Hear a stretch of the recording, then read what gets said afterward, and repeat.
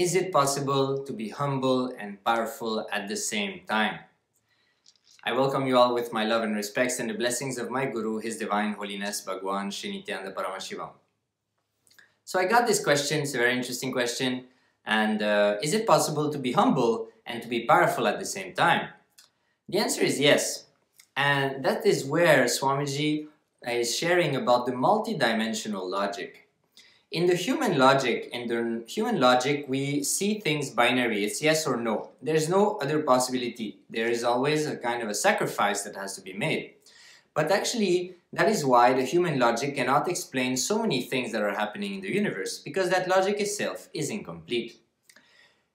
Sankhya, Sanatana Hindu Dharma, introduces the Sankhya philosophy, the Sankhya logic, which is basically a multidimensional logic. It's not a logic which is linear. It's a logic where there's different dimensions in which things can happen. And it's very important to start to cognize that multidimensional logic, because only then we will gain the maturity and the right space to engage with life and be more successful and more fulfilled in what we do. Now, we always feel, you know, sometimes, I mean, especially in the spiritual world, or whatever we call the spiritual world, people will feel like, you know, when you're powerful, you're just being arrogant, you should be humble and just always be small and present yourself in a very humble way. And then some people, you know, they always want to present themselves in big ways. And the truth is that powerfulness and humbleness, true powerfulness cannot happen without humbleness. True humbleness cannot happen without powerfulness. This is the click I got. And that is the space of oneness that Swamiji is constantly reminding us about, which is,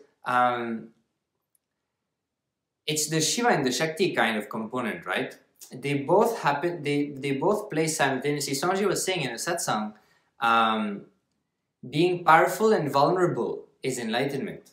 So vulnerability is a very, what clicked with me was that vulnerability or humbleness is a very feminine yielding kind of experience or manifestation of consciousness, whereas powerfulness is a very assertive, very powerful, very masculine kind of dimension of consciousness. And Shiva has one of his forms as Ardhanarishwara, and Ardhanarishwara is half Shiva, half Devi. His body is split in half, and there's the two components. And that is basically the space of oneness. When both happen in us simultaneously, that is enlightenment. So that is why, actually, there's no decision between humble and powerful. We need to find the space where we can, when we are powerful and humble simultaneously.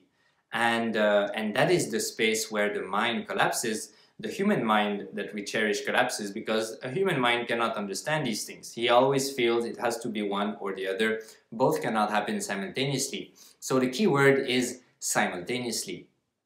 And so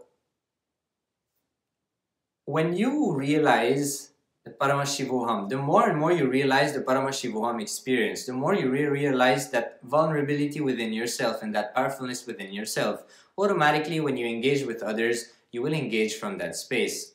And that is why, you know, always, even if we are engaged in the outer world, always contemplating on the inner space that we are in and completing and unclutching from what is happening so that we can radiate that humbleness and that powerfulness simultaneously and enrich people. Because when you are in the space of humbleness and powerfulness, people will never feel threatened.